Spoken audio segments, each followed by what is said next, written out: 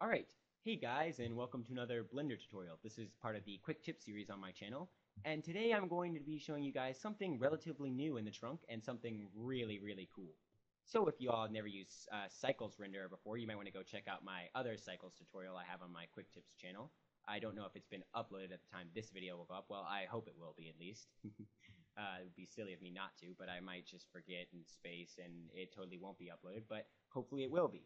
So, we're going to go into Blender, and for this I will warn you, you're going to need a Blender version 2.64.5 or after. I think it's basically your version has to have cycles with motion blur in it, because that's what we're going to be doing today. We're going to be doing a sort of motion blur, except it's going to be slightly different.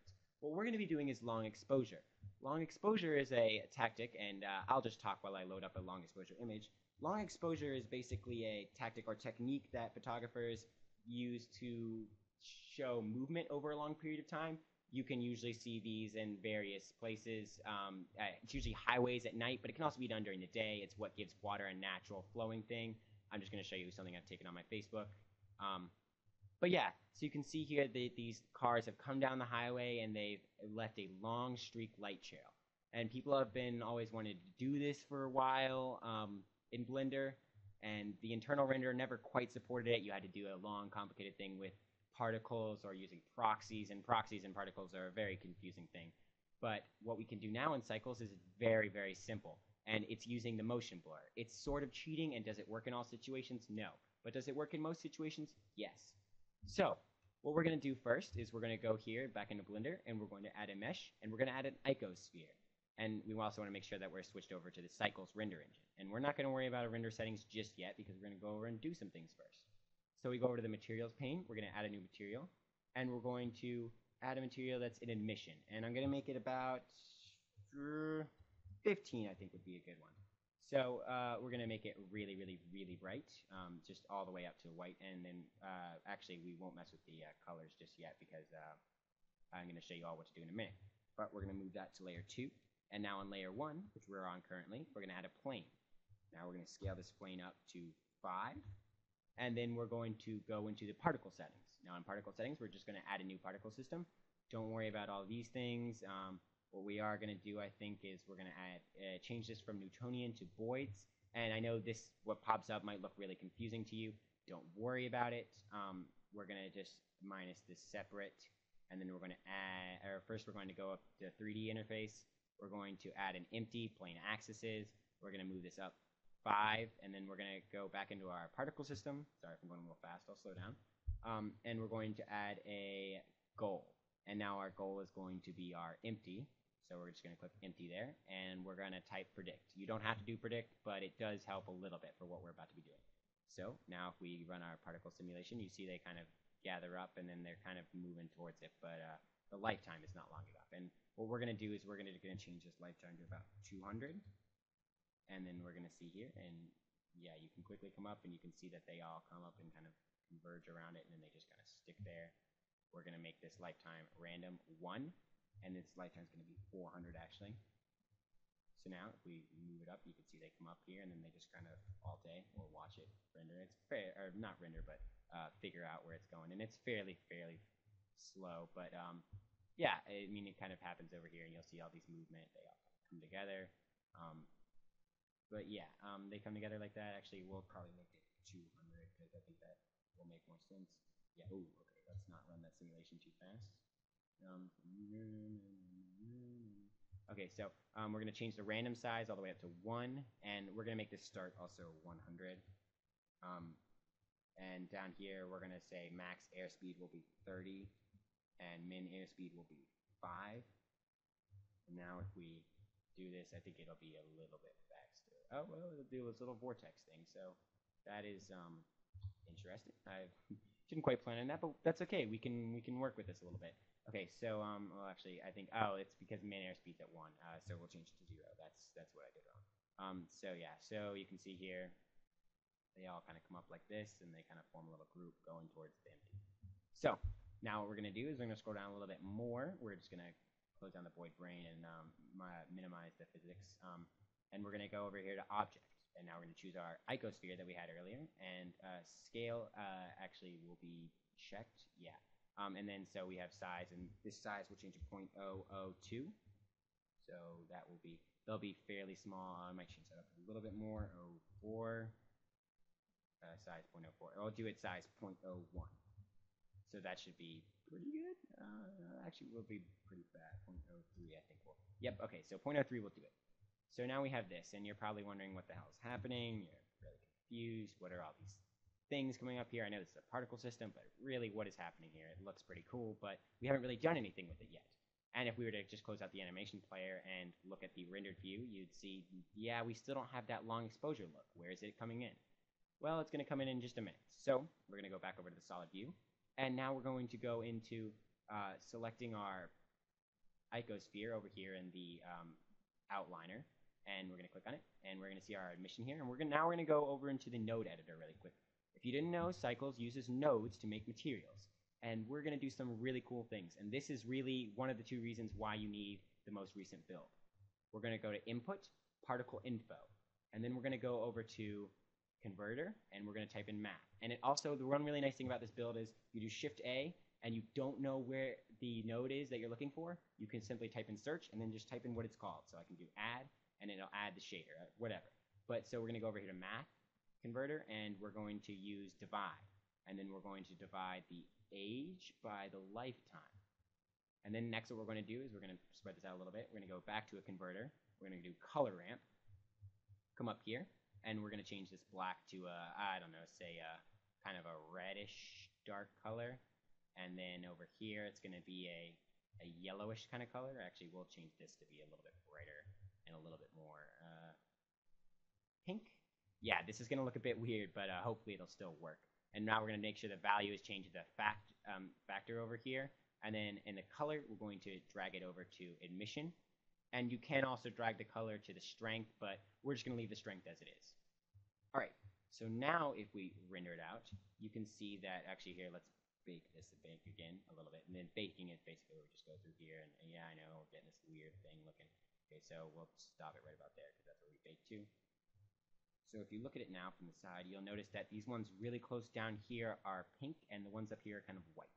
That's because our thing is actually too bright. So we're going to change this down to about 10. That might work. No, it's still not quite there. And I think we might actually just change this yellow tan over to like a blue, say. And yeah, I think we quickly notice that it'll start to happen there. Yeah, there we go. All right, and also make sure that this is not need to be 5 strength, perhaps. And this is just a little experimentation. Yeah, okay, so there we go. So as it gets older and older, they'll start to fade to blue. Get this really big cloud over here. But yeah, so you're still not seeing that long exposure effect. And now here's where the really cool stuff comes in. We're going to go to world. We're going to go change this to black. Make sure you use nodes, no ambient occlusion. And then we're going to go over here, 100. Actually, I'm going to go ahead and do, actually, yeah, I'll do 100. And I have GPU compatible on. You could use Open Shading Language if you want, but you don't have to. There is a way to do this with Open Shading Language, but that'll be in another tutorial. Changes compression to 0, doesn't really matter. And now we're going to go over here to this box that says Motion Blur, and we're going to check that, and then we're going to drop it down. And you see the shutter is 0.5. This means the time taken between frames. So this is going to go for half a frame, it's going to leave the shutter open. And how long exposure is accomplished is how long the shutter is open. That's basically the time the camera starts to take the picture to the time the camera stops. For most pictures, you have 1/60th, 1/100th, 1/200th of a shutter speed. It's very, very quick. That's the sound of the camera, right? But when you have motion blur or long exposure, you typically have a longer shutter, like so you definitely have 2, 3, 4 seconds. And each frame here is 1/30th of a second, but motion blur is not calculated the exact same way, so it's going to be a little bit different. So we're going to put 15 for our, or 10, I guess, 10 for our shutter value. Yeah, not 15, sorry, 10. Whatever. And so we'll just leave everything else here, exposure 1, transparent, yeah, we don't need to check that. And so now if you go back to the rendered view, you're saying, oh, well, this still doesn't look quite like it, although it does look pretty cool, like some kind of rave is going on there. Yes, it doesn't have the long exposure because it doesn't, Cycles doesn't calculate motion blur in the preview. It only calculates in the actual render.